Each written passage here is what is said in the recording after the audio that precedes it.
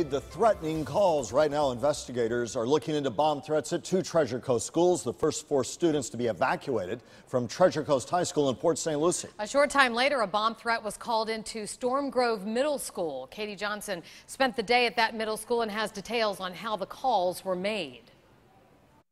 The sheriff here in Indian River County telling me it's going to be very difficult to track down whoever's behind the threatening phone calls made here to Storm Grove Middle and Treasure Coast High School. Both, he says, were made through a computer, forcing the 2 schools to be evacuated. The first call came here to Treasure Coast High School in Port St. Lucie around 11 a.m. They told everyone to evacuate the school, and I didn't know what was happening. I didn't know if bad was happening. Tense moments for student Lexi Dreyer and hundreds of others sent outside while authorities searched the entire campus. They didn't specify where the bomb was or when it was going to go off or anything that would indicate a certain location on campus. Within 2 hours, the campus cleared. Some students going home with their parents who stood outside, nervously waiting for the news. I'm just happy that my daughter's safe and everything is okay. Tom Yates waited in a long line at Sebastian River High School for his daughter Amber.